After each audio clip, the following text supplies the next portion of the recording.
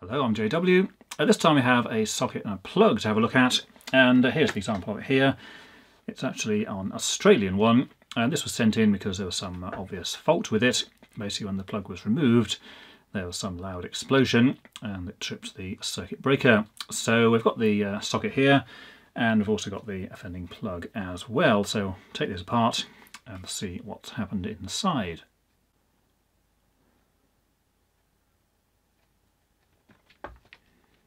So now the cat's had a good look at these, then we'll have a look at them as well. So here's the socket outlet. It's a double outlet there with switches, and the particular one on the right hand side is the one where the problem occurred.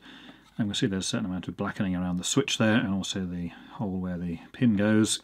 Here's the plug, just a 2-pin one, obviously no earth connection on this one. And again we can see the pins there. That particular one is rather blackened, and you can see some melted metal on the side there, that sort of shiny coloured part. So fairly obviously some misfortune has occurred there. Here's the note that came with it. So enclosed is the plug and socket that exploded when my wife removed the plug without switching it off. And the device in question was a fan, so should not have caused this, and that still works okay. And that's obviously the right hand socket. And my guess is that some metal parts in the socket are deformed and cause the plug pin to short the active and neutral, and the circuit breaker did trip but the RCD did not, so again that would support that theory. And again he's put some heat shrink over the plug there, so if someone did get hold of it and plugged it in, it would just cause the thing to short out and disconnect. So a typical Australian outlet there, and the 2-pin plug.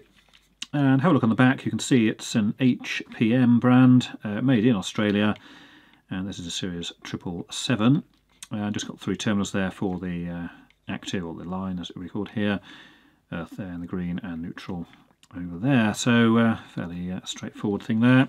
Both switched on the front there, so it's got the 2 switches there.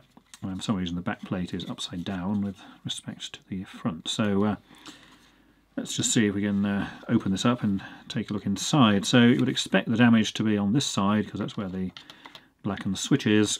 And even though this was pulled out without it being turned off, that should be perfectly fine, because one method of disconnecting, of course, is just to remove the plug, and of course not all outlets even have switches anyhow. So let's just undo these screws and then we'll see what's inside. So this particular one does seem to be reasonably easy to get into. A lot of the ones over here certainly are, unfortunately, welded shut permanently or riveted. So let's see what's going to spring out. Let's try it this way.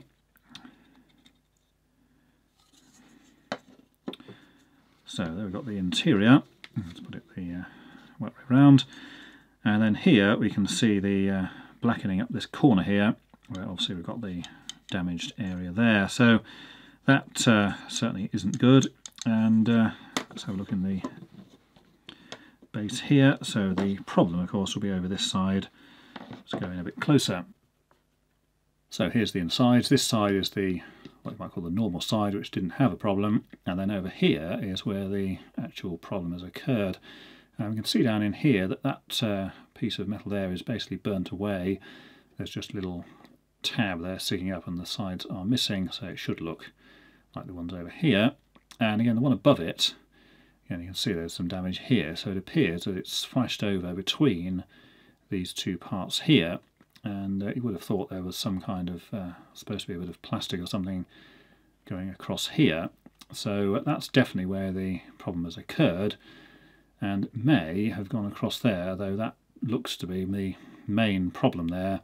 And of course that's going to be between the line and the neutral, or the active and the neutral in this case here. It's an Australian one, so presumably when the pin was pulled out, it may have just lifted this conductor up somehow and then got close enough to here to cause it to flash over between the 2.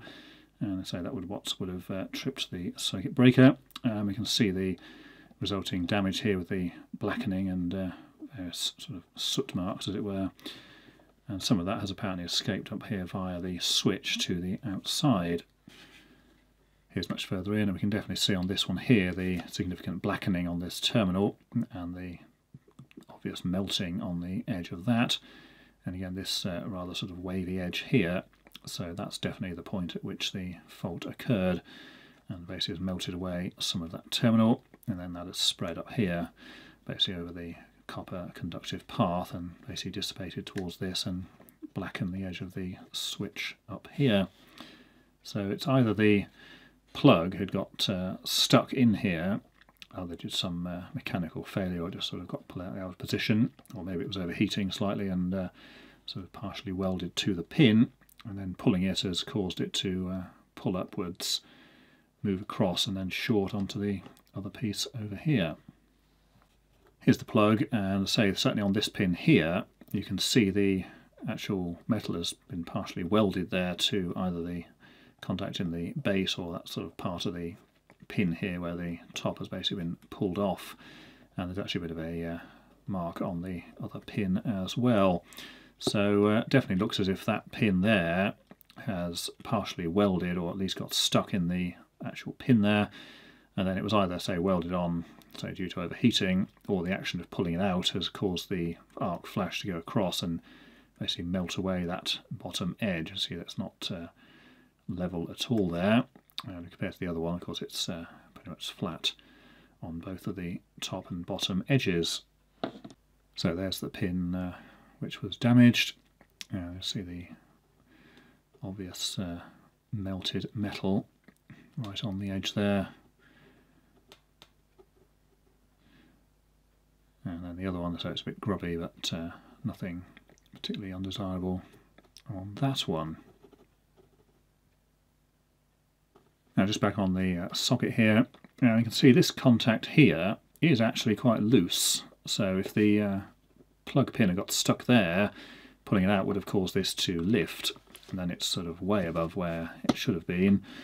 And also this one here, which of course is the one that's most severely damaged, again that contact there certainly does move within the base, so certainly looks like it was just unfortunate that it pulled them up, and then there was enough gap there for the two to make contact between each other. So we'll look at that Australian socket there.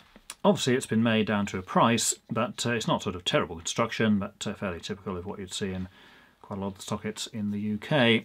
Now if it had been turned off before the thing was pulled out, that would have actually prevented the problem, because then it would have disconnected the active from the other pin there, so it wouldn't have had the arc. However, the point is that they shouldn't have actually pulled out like that in the first place, and even if you pull the plug out, you may have then found that when you subsequently switched it on later that the fault occurred anyway, so definitely something has come adrift in there. And I say normally just removing the plug is a perfectly fine thing to do, but of course not in this case. So that was sent in, but if you want to send in anything yourself, then details are in the description to this video. And until next time, thanks for watching.